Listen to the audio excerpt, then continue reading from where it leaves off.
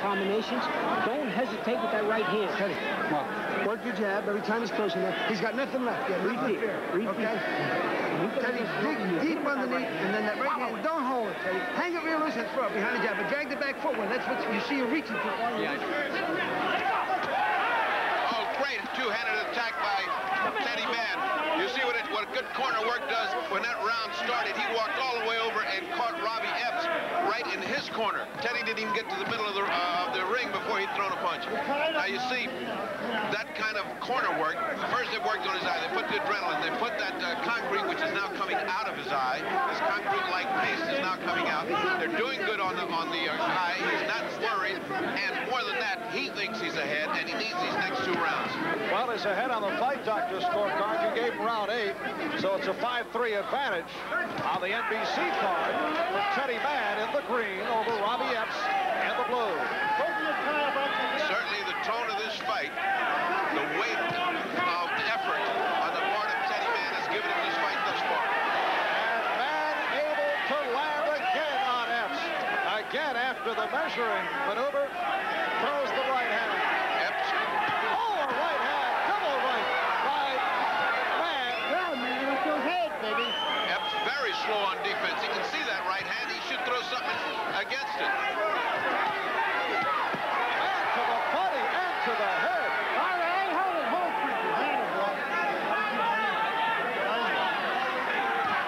Well, everybody in America is waiting to fight Bobby Chez, it looks like. Teddy Mann just said he wants to fight Bobby Chez after this fight. He's certainly earning the right if it keeps on going like this.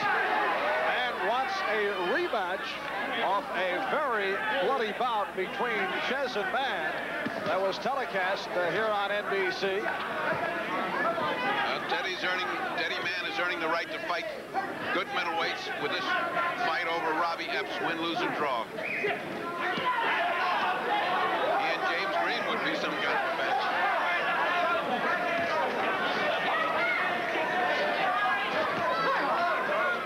hey, come on. Robbie Epps looking good from outside with combination, something he should have been doing from the beginning. Back into the ropes, which is not his place.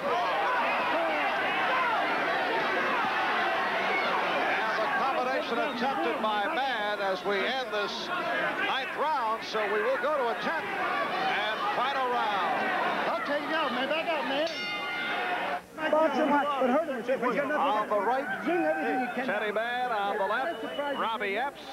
As we check out some of the 9th round action, and a very solid round for Mann. As you can see, the telegraphing of that right hand is one of those things that should be stopped by Robbie Epps. He's much more talented as a boxer. However, the less talented but guttier fighter is waiting to fight. Come on, right? Now watch how he telegraphs this right. Now you know everybody knows he's going to throw it right there. And yet, Robbie's so intent on covering up and going back into the ropes, he gets hit by it. That's why he's losing this fight, in my opinion. So here's the 10th and final round. Middleweights Teddy Mann and Robbie Epps. Coming up later on, heavyweights Michael Dynamite Dokes, undefeated. Record of 23-0 against Tommy Franco Thomas. On the Fight Doctor scorecard, Teddy Mann winning round 9.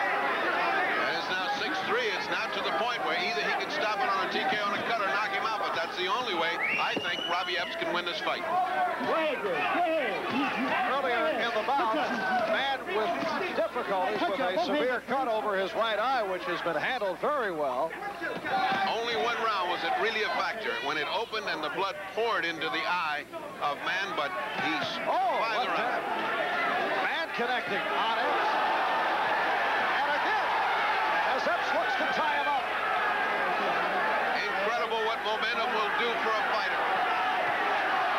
Mann is looking for the knockout here in this final round. They're banging heads also. Zach has done a good job of letting him fight inside. Clayton talking to him, but won't touch him.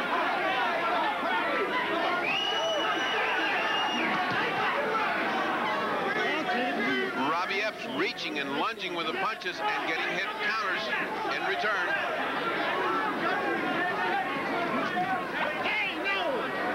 This time Clayton steps in. Incidentally, later on we'll hear from world-renowned referee Arthur Dr. Mercani, and we will watch as he conducts a clinic on boxing rules. Oh, right hand, throw by Mann. Again, as we demonstrated in the slow-mo, exactly the same punch. Two lefts, loaded up with a right, let it fly. Oh, the Ides of March. We got upsets on the mind here. Keep in mind, Epps is world ranked number 9 by Ring Magazine, number 7 by the WBC. Teddy Mann is unranked. And last week we saw the opponent that they had picked out for him, Scipion, take a shellacking from Green, and now the Scipion Epps card would be a battle of the losers.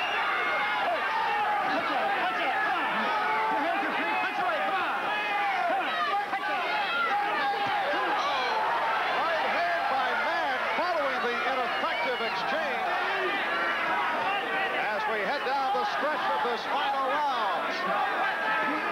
Another strong round for Mann. Oh, he's fighting like a man possessed, like a Teddy Man possessed. Very good. Oh, that right hand again. And we approach 10 seconds left in this 10th round. And Mann got caught coming in.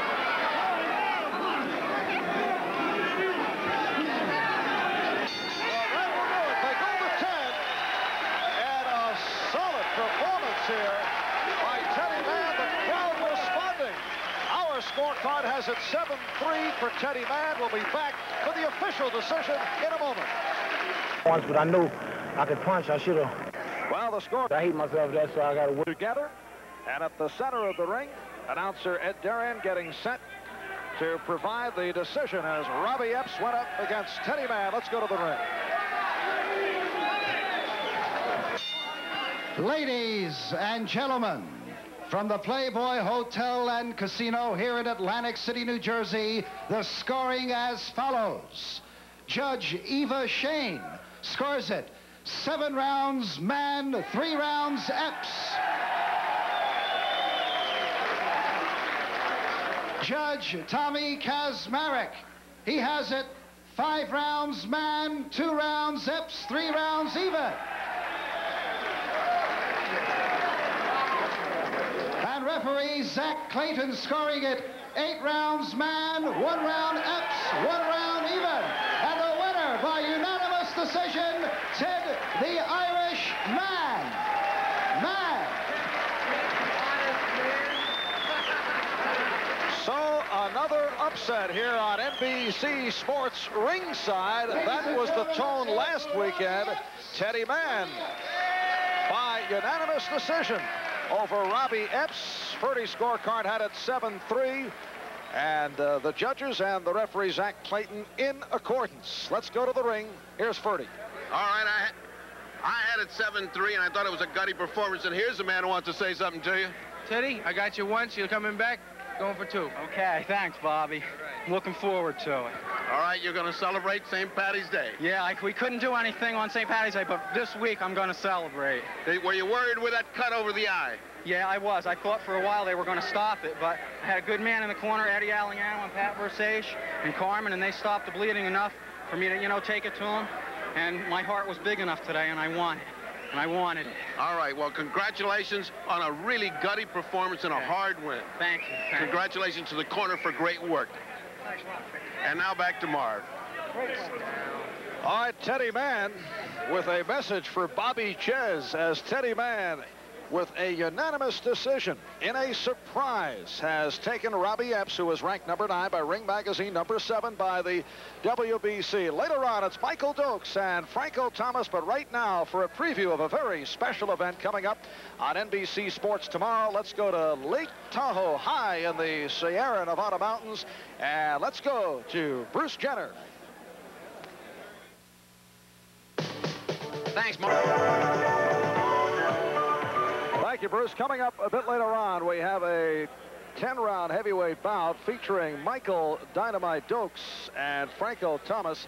And as we mentioned earlier, Dokes with that unbeaten record, we have seen a host of upsets here, Ferdy, last week on both Saturday and Sunday. And just a moment ago with Teddy Mann surprising Robbie Epps. Who knows? Well, if I were Michael Dokes, I'd be warming up right now. I'd come in here nice and steaming hot and try to get this thing over in a hurry, because let me tell you, Franco Thomas is tough and he'll hang in there all 10, and it's going to be a contest for Mr. Dokes. You questioned the jabbing philosophy earlier of Teddy Mann. What's your reaction now? Teddy carried out what he said he was going to do, but more than jabbing him, he went right to the body and blocked him when the jabs didn't work, and he just plain out-gutted him. I mean, it was just a gutty performance. All right, tomorrow on both NBC Sports Ringside and on NBC Sports World, we have a host of excellent boxing action that